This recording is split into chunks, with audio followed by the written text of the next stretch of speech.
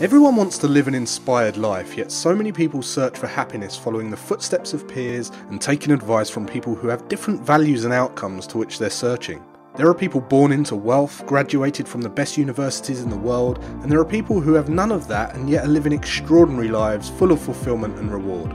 The purpose of this podcast is to share insights and strategies that allow you to question the status quo and think freely, so you can design your life and be who you want to be. We get one life. Time is our most valuable asset. I believe that when we're free and able to focus on meaningful work, we become better human beings. This is Always Free, and I'm your host, Jason Graystone. Welcome to the leading podcast for financial empowerment and wealth creation. Subscribe to this podcast so you don't miss an episode. You can connect with Jason on social media and subscribe to the Jason Graystone YouTube channel for weekly videos. Don't forget to also subscribe to the weekly newsletter to receive frequent educational content and action steps to help you design your life so you can be who you want to be. For news on all future events and updates, go to jasongraystone.com. Well, welcome to the podcast, the first ever Always Free podcast. And if those of you listening aren't aware, this really span off of a newsletter that I started writing called Always Free. And the feedback that I got from the newsletter was so incredible. I was receiving letters and emails and DMs, just letting me know how the information in that newsletter has had a significant impact on people's lives and even transformed their lives to the degree that they never ever thought possible. So I decided we need to make something bigger out of this newsletter and spread the message to more people. And I appreciate that not everybody reads. I've got people that follow me who are dyslexic. So I thought this is another platform where you don't have to read, you don't have to sit in one place. You can take me in the car, you can listen to me on the gym session, you can listen to me on the train, on your commute to work, and get value that way. So I can share the tips and the insights and the strategies that I've shared in the newsletter with you guys as well. And it also gives another spin because I think when you can hear my voice and you can really connect with the passion and the enthusiasm that I've got for putting out this kind of information that's really transformed my life, I think you can connect on a different level. So I'm really excited about it. So before we get stuck in, I'm going to just briefly explain to those of you who have stumbled across this podcast who I am. You heard in the intro, my name's Jason Graystone. But who am I? Why listen to this podcast? So I want to just share with you sort of where I'm at and what has led me to this podcast and why I think you'll get value from it. But essentially, my name's Jason Graystone, as you heard in the intro. I've run multi-million pound businesses online and offline. So I've built multi-million pound revenue businesses, both online and offline in the service sector. I strategically replaced my income using some simple saving, investment and trading strategies, which allowed me to achieve a level of financial independence that I literally I didn't even know existed when I was a kid. So I'm going to be sharing with you guys exactly how I did that. Since then, I've co-built a very, very well-respected global online education platform for traders and investors. And since we've done that, we've been recognized by the likes of Forbes magazine. We've worked with some of the industry leaders for the innovative work that we're doing with trading education. And I'm also a business investor, so I invest in businesses nowadays as well. So on top of all that, I'm really passionate about entrepreneurship, doing meaningful work, and really figuring out what it is that you like doing and going all in and doubling down on that. And of course, not many people get the chance to do that, and I was able to do that. So I want to share with you exactly how I did that. So over the course of this podcast, I'm really going to be sharing with you sort of where I came from, the insights and things that I've learned along the way that shifted my mindset. A lot of the podcast will be based on mindset and myths and traps that people fall into, because of course, if we're if we want to achieve financial independence, if we want to achieve any kind of freedom, whether it's just going against the grain, whether it's whatever job you go for, whatever partner you choose, what color you dye your hair, what clothing style, your image, it takes courage, and it takes a shift in the mind to go against the masses and really, really be yourself. So a lot of it is heavily mindset, and then I'm going to be sharing with you all the transferable strategies and tips, and just the way that I think nowadays that's allowed me to take certain paths, certain journeys that have really paid off in my life. So hopefully you're going to enjoy what I have to say, and if you just take away one nugget, well then I've succeeded in this podcast. So this podcast is going to come out very, very frequently. We're going to go for weekly to fortnightly.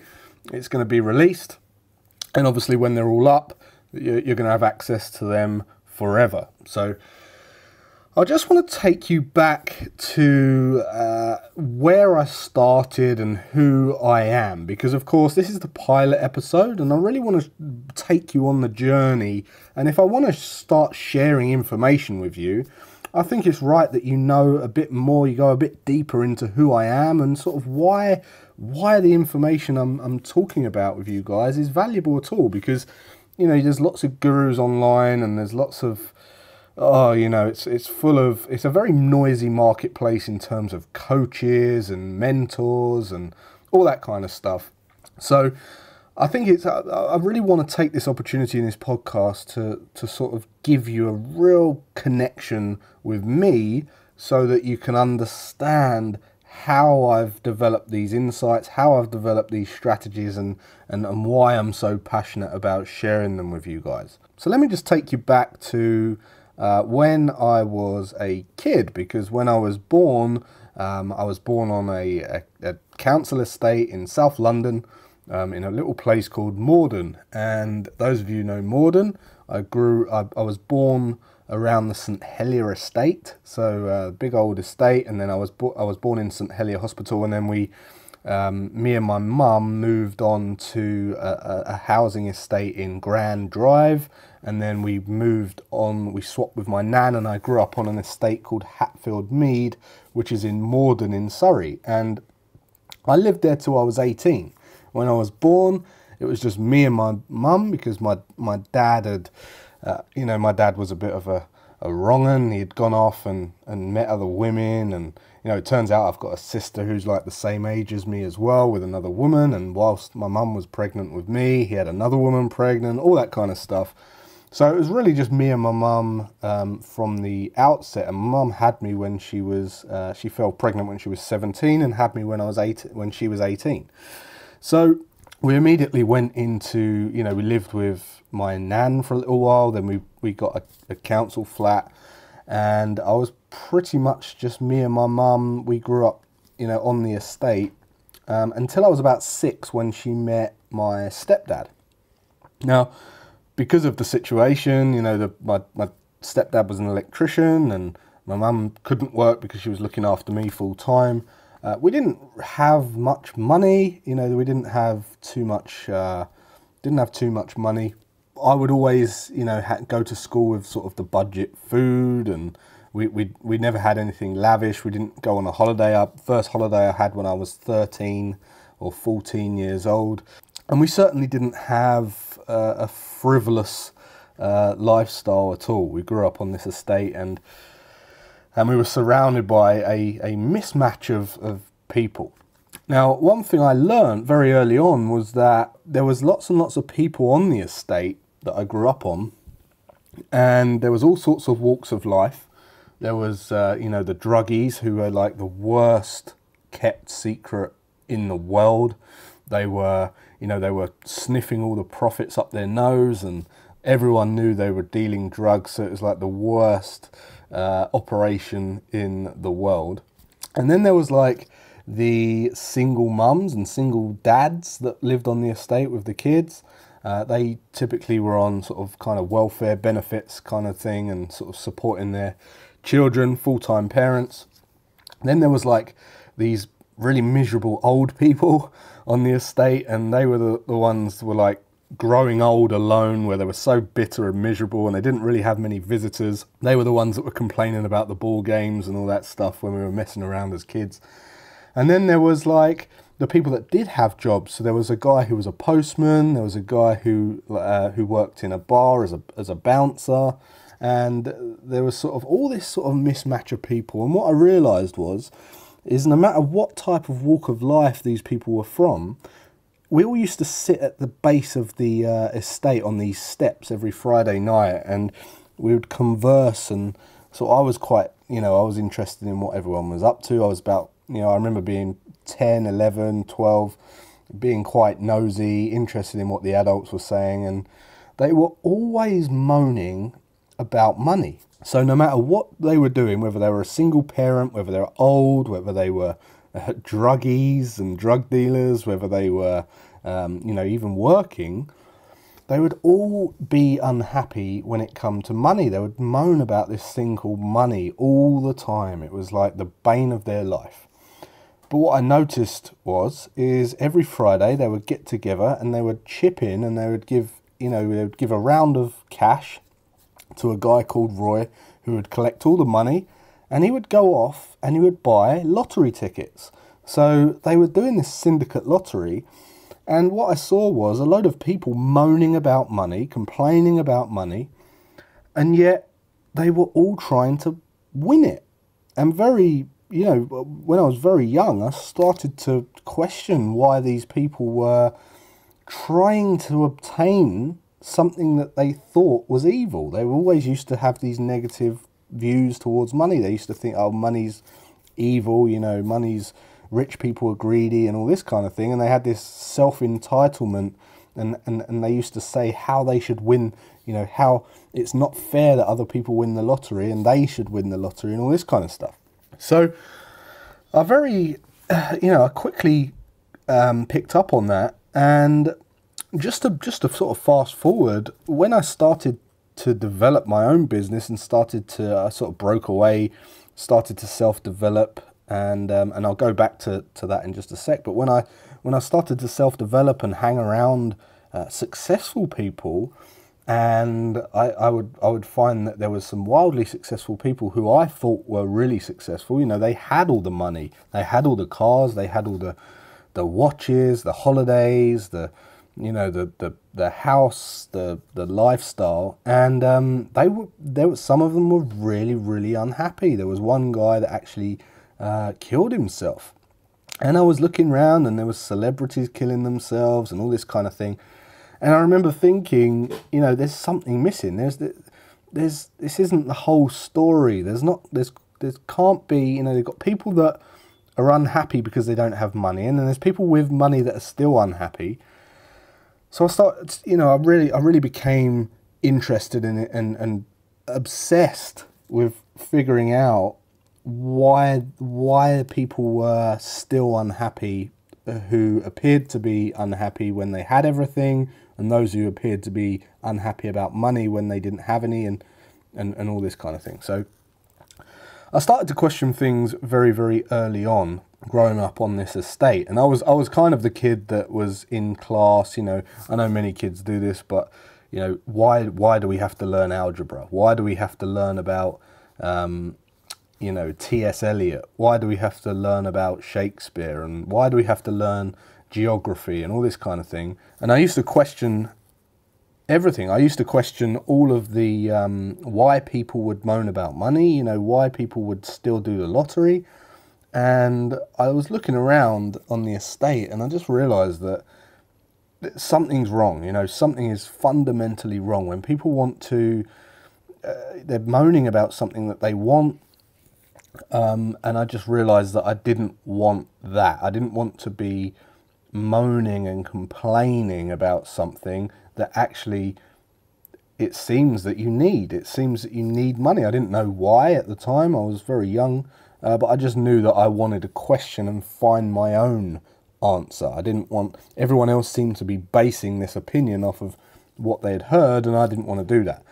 And everyone was sort of under this impression that if you did want money, you certainly had to, you had to have been born at the end of a rainbow, with a pot of gold. You had to kind of be born smart. You had to get a good education, get good grades, and then go to university, and then get a good job. And then if you got a good job, you had to save, and then you had to get promotions, and then you had to sort of climb this corporate ladder until you was an important person inside the company. And then one day, hopefully, you would become this rich millionaire type person. Then you would be able to live the lifestyle, and you're sort of talking 30, 40 years into your career. And that was kind of what everyone believed, and no one thought they were good enough to do that. And when I realised that that's how everyone was thinking, I just decided that wasn't for me. I wasn't going to go down that path. I was going to try and find out what was going on. I was going to try and, make up my own mind about where I wanted to go and what was right for me, and really just take my own path. So I started to behave very differently. I was looking around at everyone, and I really didn't want to be like them when I grew up, and I knew that I didn't. So I started to act differently. I started to talk differently. I remember sitting on the steps one Friday, and we had this neighbour called Denise, and she had literally no teeth in her head. That's why I remember her. And I remember her talking to me, and she said, "You don't really talk like your parents. You don't talk like your mum. You would never know that you're your mum's son." And I said, "Well, that's because I don't really want to be like my parents. I don't want to be like them." And I didn't mean it as like in a nasty way. I just didn't want to be in their position when I grew up. So I figured that if I could be different as a kid, then I could start to build different habits, and I could live a different lifestyle when I was older. But I didn't really know any more than that. I just knew that I didn't want to be like them. So the first time that I ever had any kind of light bulb moment, if you like, was when I was 13 years old. We grew up on this estate, and it was the summer. It was about April, May time, coming up for the summer. And in October would have been my 14th birthday, and I really, really wanted this BMX bike. It was a Mongoose Sniper, the chrome Mongoose Sniper, and it had the gyro. The Menace was the one down, but the Sniper had the gyro where you could spin the handlebars round. And I really wanted this bike. I'd never wanted anything more than this bike. I went down to a family-run bike shop in Sutton, in Surrey, called Pearson's, and I think it's still there today. And they had two of these bikes in the shop. And I remember looking at these bikes, and it was like the best thing I'd ever seen. So I took away a brochure that had a picture of the bikes in there, and I said, "Could I borrow this brochure?" And he said, "Yeah, sure, you can borrow the brochure." And I took it to a little video shop down in a place called Green Lane, where I grew up, and they had a photocopier, black and white photocopier. So I had about, I had a 50p or £1 or something, and I got all these photocopies done of the bike, the page with the bike on it. And I took the brochure back, but I had about 10 or 12 of these photocopies of the bike made up. And I went home and I sort of put them as subtle hints inside my house. So I had them everywhere. I had them under my mum's pillow.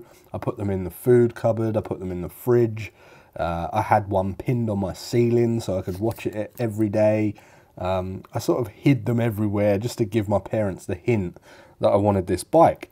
And my stepdad kind of got the hint. He was like, "All right, yeah, I get you want this bike, but how much is it?" And I said, "Well, it's £200.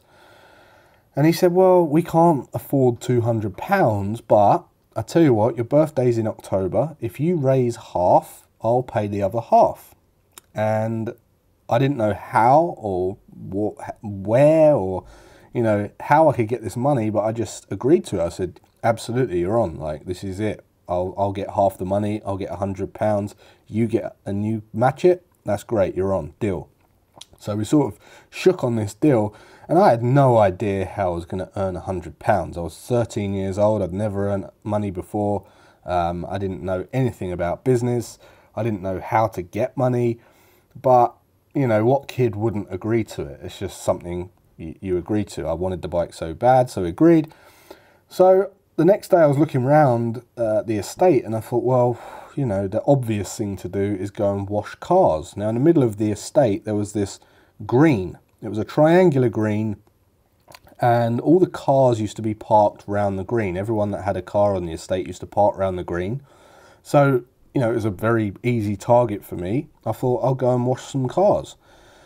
So the next weekend came, the Saturday came, and I thought, right, today's the day. I'll get a bucket of water. I'll go and start washing cars around this green. So I started knocking at doors, asking people if they wanted their car washed, and quite a few people said no. And finally, this woman called Lynn, who lived on the corner, she said, yep, you can wash my car, absolutely fine. And she had this white, it was her husband's car, it was a white Golf, it was all done up to the nines, very, very smart, sporty Golf, Volkswagen Golf. And I was like over the moon that someone had agreed to allow me to wash the car, because I thought, you know, this is the first step. I'm going to get the first step towards getting some money towards my bike. And if I could just get one of these a day, I'll be there in no time, right? So I spent a long time washing that car. What I didn't want to do is have any reason for them to have a complaint or knock me for the money or say, oh no, you know, I'm not quite happy with it. So I spent like 3 hours washing this car. I got all the squeegee out, I've done all the windows with window cleaner, and, you know, got the newspaper and really rubbed all the smears off the windows. It was a proper job, really good job. And it was just getting dark, and I sort of knocked on the door and I said, Lynn, I've finished, would you like to take a look? And she was like, yeah, looks great, you know, here's £5. I was charging £5 a car, and she gave me £2 tip, so I had £7. One car, £7, and I was literally over the moon. So I went up to I went up for some dinner, and my friend Lloyd came round. And that night I was talking about, you know, my plans to save for the bike and how I was going to go out the next day and wash some cars. And he said, look, I'll give you a hand if you want to help washing cars. And I said, yeah, that would be amazing. Like, but the only thing is I can't really pay you at the moment, because I'm trying to get more money so that I can get the bike. So I'm not sure how that's going to work. And he didn't really care. He was up for giving me a hand. And at that moment, my dad came in the room and he said, I'm just popping to the supermarket. Would you like anything from the supermarket? And I don't know what really came over me, but this was a real turning point for me. I had the £7, okay, and my dad came in and said, would you like anything from the supermarket? And something made me give him the entire £7. So I was giving away everything I'd earned on day one, right? So I really wanted this bike. I'd earned £7, and now I had the £7, and I gave my dad the entire £7. And I said, could you get me another bucket, another sponge, and a squeegee? If you've got enough, can you get me a squeegee? And he said, okay, what's that for? And I said, well, tomorrow I want Lloyd to be able to help me wash the car, so we can wash more cars. And he said, okay. He came back, and the next day, Lloyd came out with me. We had 2 buckets, 2 sponges, and we went out and washed 4 cars. So we got 4 cars that day. I paid Lloyd a little bit of money, and I thought, this is really good. You know, this is amazing. Like, we've done 4 cars now with 2 people. How many can we do if someone else wants to help? And very quickly it cottoned on. We had, you know, there was Jason, Jack, Gareth. They were all interested in washing these cars with us. And by the end of the summer, I had 4 people washing cars. So I had 4 people washing cars. We were doing, you know, £5 a car plus any tips. And I was not even washing the cars by that point. I was just going round, making the sales and sort of collecting the money, if you like. And I wasn't hands-on the cars. And that was the real epiphany for me. That was a real turning point when I realized that if you spend money in the right way, and you invest money the right way, and you use money to get more money, you can actually accelerate the amount of money and the amount of wealth that you can accumulate if you use it the right way. So if you're wise about how you spend your money, you can actually get more money. And that was my first taste for business, on how to create efficient income and how to kind of invest your money in the right way. And it changed me. It definitely changed me. So it was a true turning point for me in terms of how to invest money into a business. It was really my first business. I did phenomenally well. Ended up getting enough for the bike within, sort of 6 or 7 weeks, as opposed to waiting from April to October, which was essentially 5 or 6 months. And I didn't actually grow the business any further, but I realized that this is like a blueprint. If I can just stamp this on this green, on this estate, well, I could go to the next block and do that block and get some people washing cars around there, and I could go and get, and it was almost like you could cookie cutter this team of car washing kids onto different estates and really just grow this empire. And that really excited me. That kind of really excited me, the thought of being able to scale something like that and create money from not actually doing your work yourself. So massive turning point for me. I wasn't the best student when it came to school, so I did terrible at school. I was actually had a bad experience for the last year of my school. I was bullied, ended up sort of spending lunch breaks in the toilet eating my lunch, leaving school early. I had a bad experience towards the end of school, but up until the end of school, I was one of these kids that always thought that I didn't really get it. I thought I was the only kid in the classroom that didn't understand things. Information didn't go in very easily. I used to ask a lot of questions to the teachers, but whatever I asked, it just didn't seem to click. And then there was certain teachers that it would click, and there was most teachers where it wouldn't click. And I just was a terrible student. I was a bit of a class joker, I had a very short attention span, and I just wanted to, I just didn't understand why we were learning some of the stuff we were learning. And due to all of that, I ended up getting pretty poor grades in my GCSEs. I passed one with an A, and then really the rest were all sort of C, D and below. And I didn't really have enough grades to get any kind of what I thought was the best education, to get into the best colleges or the best universities. So I decided that I wanted to become a fireman. But when I left school, I wanted to be a fireman, but I knew that as a fireman, I would have 4 days on and 4 days off, and then 4 nights on and 4 nights off. So I thought, well, I can also get some kind of trade. I can get some kind of skill that I can use to maybe earn some more money on my time off from the fire brigade. So that's when I decided to become an electrical engineer, working for a company that my dad got me and my stepdad got me a job with. So I did that. So I went into college and I became an electrical engineer. And really, that's when I started. That was really the first job. It was actually the first and only job that I've ever had to this day. But I went out and started becoming this electrical engineer and building a career out of that. So I wanted to be a fireman. I had my life planned. I wanted to be a fireman. I knew I had this skill where I could create a little business and earn some money on the side. So I thought, well, if I get a trade and I could get a job and build up my skills in that area, maybe I can build a business in that. And I kept applying for the fire brigade and I kept getting knocked back. At the time, it was very, very hard. They were taking on very select people.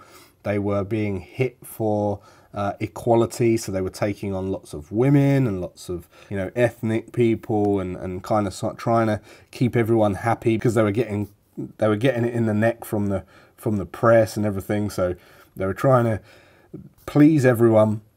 And although I was getting the best results on the tests and the bleep test and the interview and all that kind of stuff, they kept telling me that I've failed on the interview and they've had to let in some other people. And I kept going for it. But by the time that I actually got accepted in, I was earning more money as an electrical engineer than I would be in the fire brigade. And at that point, I made a decision that actually the fire brigade isn't for me. Instead, I want to I want to go and do this full time, because I know that I can use my skills that I used in the car wash business to build a business in electrical engineering. And that's exactly what I did. I started a business in my shed, and I scaled that business up as part of a strategy to replace my income, to become financially independent. And that's what I'm going to be talking to you about in the next episode. I'm going to be talking to you about how I used that business, how I became frustrated in that industry, and how I really started to put a plan in place, a solid plan in place, to be able to replace the income and not be reliant on an income from any business, let alone that business, but anyone, and really start to free up my time to be able to think about what I wanted to do and who I wanted to be. So since then, I've obviously studied lots and lots of people. I've read over 600 books. I've studied Warren Buffett, Kiyosaki, Tony Robbins, Ben Graham. I'm a big fan of Carol Dweck, John DeMartini, Brian Tracy, many different authors I've studied and I'm a massive fan of. And I've found out a lot of stuff that didn't work and a lot of stuff that does work. And I've got a zero fluff rule. So everything that you hear inside this podcast is not going to be gimmicky. It's not going to be fluff. It's going to be stuff that I've actually tried and tested and successfully implemented, and it's made an impact in my life. So the way this podcast is going to work from now on, we're going to discuss mindset. We're going to discuss wealth accumulation, wealth acceleration, how to obtain freedom, financial independence, real tangible strategies that you can use, not just this fluff and this guru strategy. These are real strategies that have worked for me. And then I'm going to be sharing with you some action steps in what I call the wealth inspiration. So inspiration comes from, you feel inspired and motivated when you take action. And action makes you feel like you're making progress, which then gives you more motivation. You build momentum and you start getting results. So the action steps are going to be at the end of each podcast.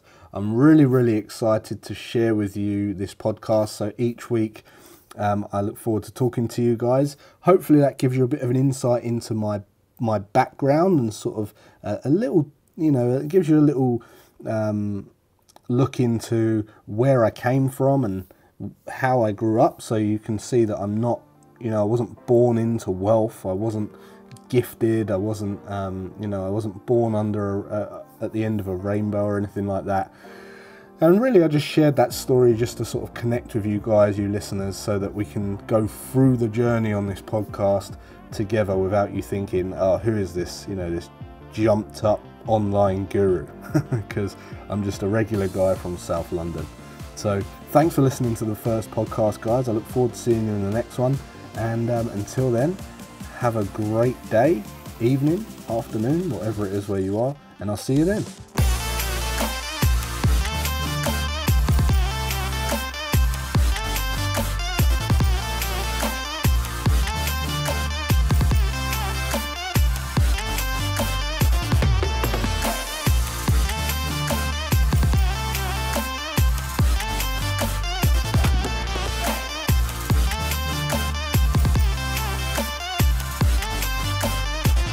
Subscribe to this podcast so you don't miss an episode.